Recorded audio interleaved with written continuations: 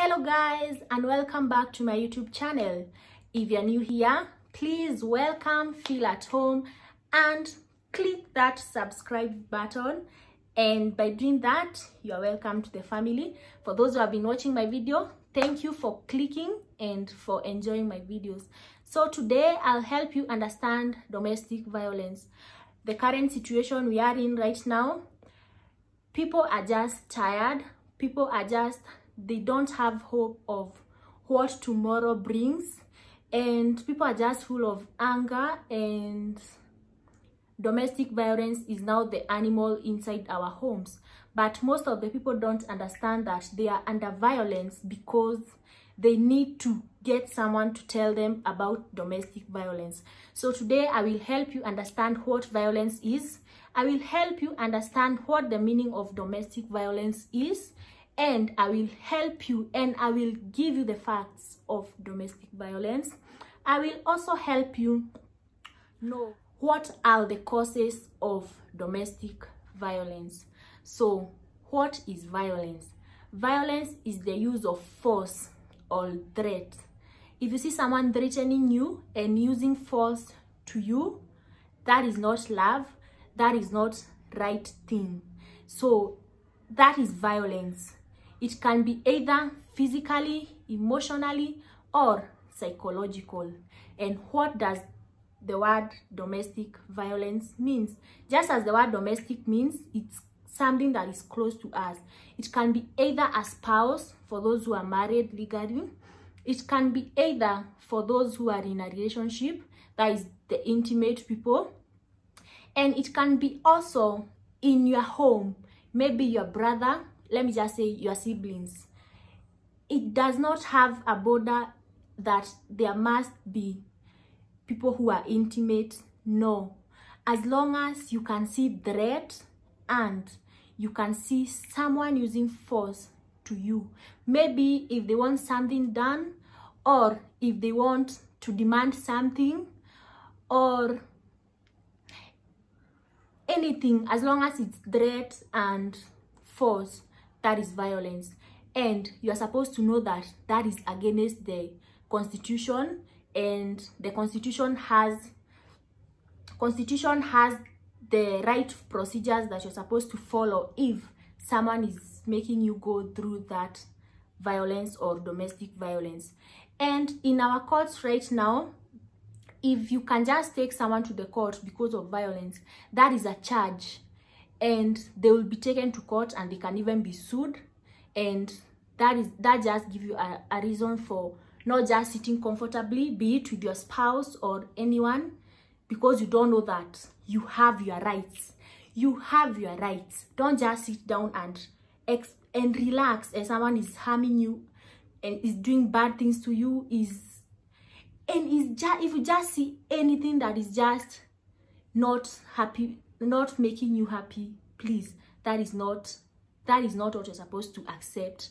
You're not supposed to take such a thing and welcome it in your life, because that is welcoming a big problem in your life. So what are the facts about domestic violence? So 1, it involves combination of physical, sexual, emotional, and psychological abuse. You can be abused physically, sexually. You didn't know that there is sexual violence. Maybe someone is just raping you and you're just comfortable about it. Someone is just forcing to have sex with you because they call you your partners, or maybe those relationship, boyfriend, girlfriend, and they force you to have sex with you. That is against the Constitution, and that is just the start. That is, you are going to be in a domestic violence relationship. You are supposed to open your eye, and because that is an alert. The other thing is that partners with violent partners end up in divorce or separation, or they develop psychiatric conditions, or end up in drug and substance abuse. So why will you just allow yourself to go through all those things when you could just open your eye at the beginning and see that this is an alert, this is an eye opener. So, and I don't expect people to sit in a relationship and enjoy violence, and that is why I told you that it can lead to divorce or separation, because there is no way someone will just sit comfortably and enjoy being abused, being beaten, being sexually abused. No. And for those people who maybe their self-esteem is low, they end up taking drugs, they end up getting psychiatric conditions. Violence is just really a bad animal. So another fact is that it can occur in cyclic and intensifying patterns. Maybe today they'll just insult you, tomorrow they'll push you, the next day they will slap you, the next day they will hit you with an object, the next day they can even burn your face with acid, they can burn your face with hot water, they can burn your body with hot water. So why sit down and wait for all those things? Why? Please, you need to open your eyes. And now I'll be able to show you the causes of domestic violence. So one is personality factors. Some people may be seeking gratification and recognition, maybe because they have a low self-esteem and they view themselves as failures, and they are likely to use force. You see those people, maybe they just have low self-esteem, they don't believe in themselves, and maybe if they want to be noticed, they have to use force, they have to use pressure. Most of them, for those who are married, they even beat their women. Maybe they want respect, they beat their women just to gain the respect. That is because their personality factors are not as high as it can support to take that. It's sad, really sad. And another cause of domestic violence is economic factors. Maybe like for those who are married, your husband is the breadwinner, and as a woman, as a wife, you are just sitting at home, you're comfortably sitting at home. So for you, you expect the husband to give you everything, from food, from your basic needs, everything. You depend on the husband. So why will that husband not treat you the way he wants? Because as for the husband, they feel like they own you. That is for those husbands who don't reason. Let me just call them that.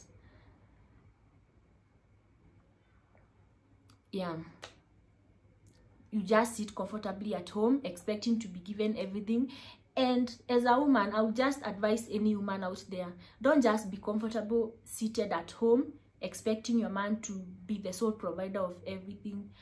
We are in the 21st century, my dear women, my dear friends. Please make sure that you also bring something on the table so that we can reduce these causes, these domestic violences. There is no way a man will just be beating women because they are just buying things in the house. Maybe because they are providing everything in the house. No, that is not a good thing. So I would advise all women out there, please also take your part and do something. And for the men who think that by being the sole provider of the family, you own a woman, no, that is not a right thing. And if you didn't know that that is violence, if you didn't know that it's violence, I hope now you know. And please reduce those causes in the house, and we need peace in our homes. So the other thing that can cause domestic violence is emotional causes. Maybe for the married people, one of the partners can develop a suspicious mind that maybe their partner is cheating, and they end up beating the other partner just because of being suspicious. You tend to beat your husband or your wife or your boyfriend and your girlfriend because you are suspecting them. That is a cause of domestic violence. And the other thing is culture and social factors. So in some cultures, they allow women to be punished by their husbands, just as a way to show that they have been disciplined. And in some cultures, women and children, they are not allowed to attend some functions because that is for the men. And in some cultures, some women, they accept violence as a way of showing how faithful they are to their partners. It's sad. Another cause of domestic violence is family factors. Maybe someone was brought up in a family where left, right, center, they are surrounded by domestic violence, neighbors, parents, or siblings. Why will that person not tend to get those behaviors of being violenced? Because as for them, they tend to believe like it's the in thing, it's the right thing to do things. And another cause of domestic violence is psychological factors. Maybe some people have some underlying conditions and they just engage themselves in violence because they lack the capacity to create and think that what they are doing is not wrong, and they cannot just raise a healthy relationship because they have something with their psychological disorder or something.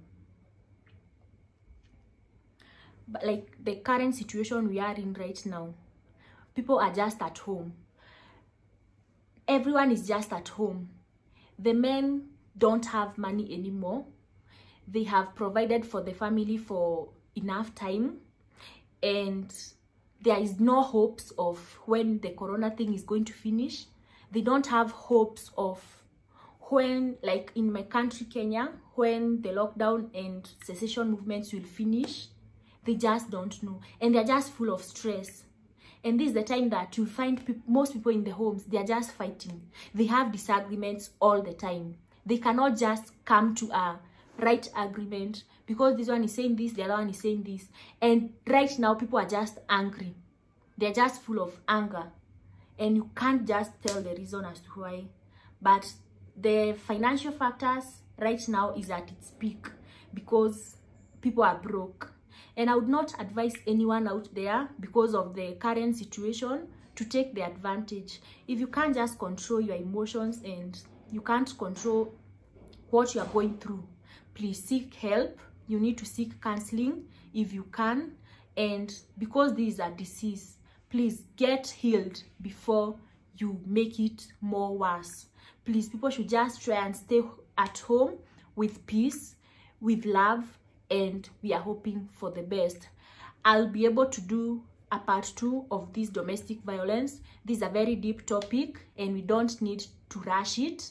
We need to go slowly by slowly so that we will understand everything. I hope by today you have known what violence is, and you know what domestic violence is, and you know the facts of domestic violence, and you also know what causes domestic violence. I'll be able to do a part 2 in this channel of mine. So please, if you enjoyed this video, be sure to click that subscribe button below and click that notification bell so that anytime I upload a new video, you'll be the first person to know. So today I'll be doing a shout out. This girl has been helping me share my video, share my content to people. She has been posting on her wall, and I thank God for her. So today my notification shout out goes to Eunice Mwangi Mudhoni and Winkate Mukami. Many people have been sharing my videos and liking my videos, my content, and calling their friends to like it and share, and I appreciate. And for you to get a notification, a shout out in my next video, what you need to do is just easy like this. Please just take a screenshot of my video, post it maybe in your Facebook, and if you post it in your Facebook, share my link and tag me. Facebook, tag me at Lucy Wanjiko. If you share this screenshot to your Instagram, just tag me, and you can also direct your friends to my YouTube channel, ask them to subscribe, and tell them that here is a channel that we get to learn new things every day, because I believe that no one is perfect and we need to learn things every day from people maybe who have a higher experience than we are. And thank you guys, and I hope I'll be seeing you in my next video, and I love you guys. Thank you for the support. Thank you. Bye bye.